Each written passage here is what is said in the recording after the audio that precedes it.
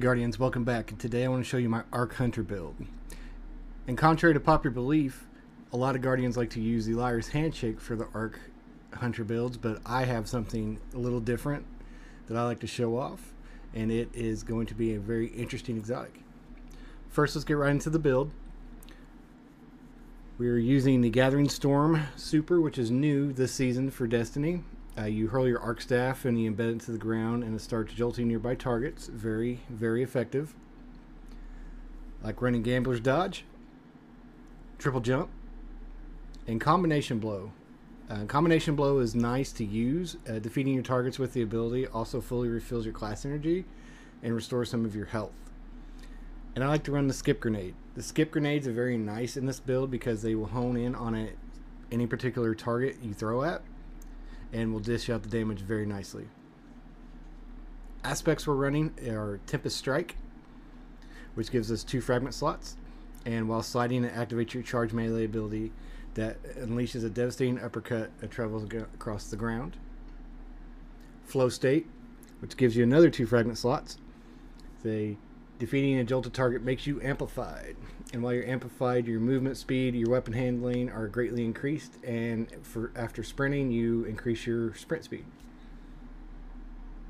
Fragments I'm running in this build is Spark of Discharge, which if you get arc weapon final blows, it creates an Ionic Trace, which Ionic Traces will hone to you and they will charge your abilities. Next is Spark of Shock. Your arc grenades jolt your targets.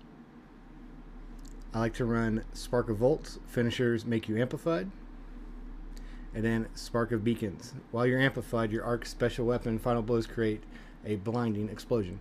Comes in very handy against trash mobs, and when you're overwhelmed, just hit them with your arc final blows. Do that explosion. They're blinded. Gives you a chance to retreat or go in for the kill. So weapons I like to run with this are going to be the Reckless Endangerment Shotgun, which I like to run mine with Perpetual Motion. Swashbuckler. This gives me increased damage from my melee kills and kills from this weapon. Vanguard Vindication. Final blows from this weapon grant a small amount of my health. And the workhorse of this build is the exotic Trinity Ghoul Bow. This thing is amazing in ad clearing with Arc 3.0. With its particular trait of Lightning Rod, precision kills grant the next shot chain lightning capabilities. But what really pulls this bow together is if you get the catalyst. Guys, you want to get this catalyst done and finished for Trinity Ghoul. This makes this bow just stand above all other exotics for me, for my hunter. Because what this does is lightning rods now trigger from any arc damage final blow. So once you get that final blow, Trinity Ghoul will activate lightning rod. Let's go ahead and either shoot the target head on for that chain lightning, or you can even shoot the ground and it will chain off the ground into your enemies. Very handy in ad clearing and even bottlenecking and locking down areas that you need. Next is my heavy Taipan 4 FR, which is a linear fusion rifle. Very nice to have this fusion rifle, guys. This thing is craftable and very easy to obtain. I'm currently working on getting my level up because the traits I want to put on mine are going to be Firing Line and Triple Tap. Get those enhanced version on this, and this will do even more damage than Storm Chaser in boss DPS. I'm telling you guys, if you haven't got the Storm Chaser, Taipan is your second best bet, if not the best linear fusion rifle in the game right now. Move over to the armor pieces. In my helmet, I like to run hands-on and linear fusion rifle ammo finder. And melee Wellmaker. Melee Wellmaker helps, especially in this build, with that combination blow. When you get that final melee punch and it kills your targets, you generate that arc well, because since we're running arc subclass, matches our subclass, we get that arc well. And now, the exotic armor piece I love running with this particular build is Shinobu's Vow. Now, what Shinobu's Vow does is new tricks is its armor perk and improves your skip grenades, and it gives you an additional grenade charge. Skip grenades also will return some of your energy when it damages the enemy. So not only do you have 2 grenade charges. You have an arc grenade that does devastatingly good damage, but also doing that damage returns your grenade energy. So we are spamming grenade abilities, guys. This is a grenade spamming build.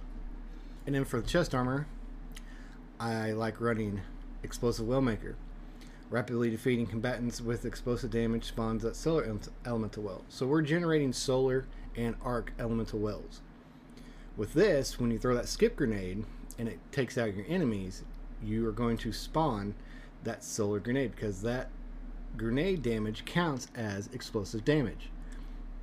So by doing this, we're activating both arc and solar wells.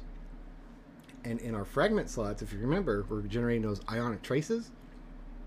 We are generating our abilities back so fast.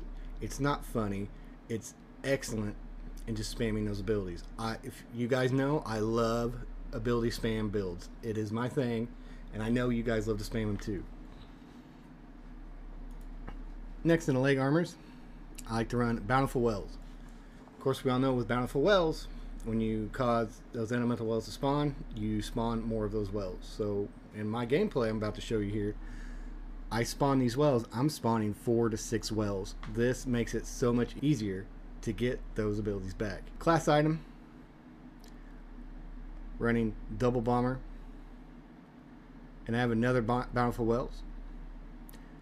This actually helps me in, like I said, making those wells, get those abilities back. We love doing this, guys.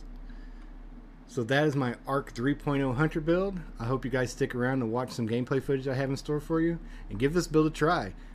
Also, down in the comments section, tell me what you like most about Arc 3.0, or if you even like Arc 3.0 at all. I know some of my characters, I rather run them in Solar or Void rather than Arc, but I'd like to hear what you guys have. Or even let me know what ideas you have that could make this build even better. I love hearing from you guys. I love getting the feedback.